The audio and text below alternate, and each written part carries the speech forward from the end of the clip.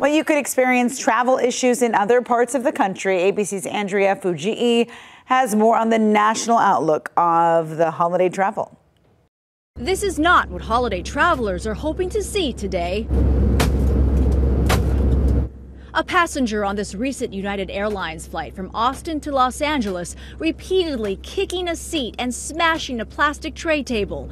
Passengers fearing he was under the influence of drugs, eventually restraining him. Unbeknownst to me, there was 2 other passengers, bystanders, that had gotten zip ties from the flight attendant. So as I restrained him, we zip tied his hands and his feet and then seat belted him to the seat. That man now banned from flying United ever again. Millions of Americans heading to their Thanksgiving destinations today can expect winter-like weather on the way. Traditionally, Wednesday is the busiest travel day of the year. A major storm moving through Colorado is expected to drop 3 feet of snow in the Rockies by this afternoon.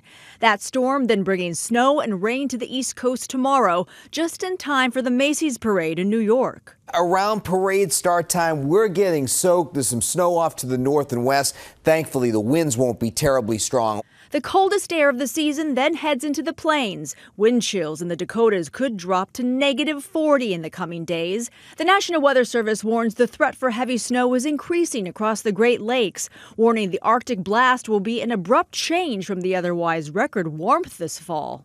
This is United's busiest Thanksgiving ever, both in Newark and across our system. But it's not the weather causing problems so far, it's a lack of staffing. Last night, flights at Newark Airport in New Jersey delayed after the FAA issued a ground delay because of an air traffic controller shortage.